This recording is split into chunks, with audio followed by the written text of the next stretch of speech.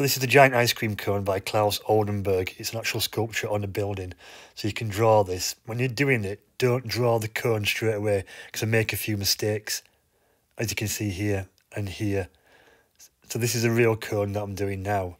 Okay, use whatever colours you've got. Obviously, it's a really quick, fast-paced video, so pause it and play it as many times as you like. Add tone to it like we've got here. Have a look online if you like to see the real sculpture on the building. It's by an artist called Claes Oldenberg, a New York artist. He was a pop artist. Okay, I've used pencil crane here through the Procreate app. You use whatever you've got, really. Okay, enjoy.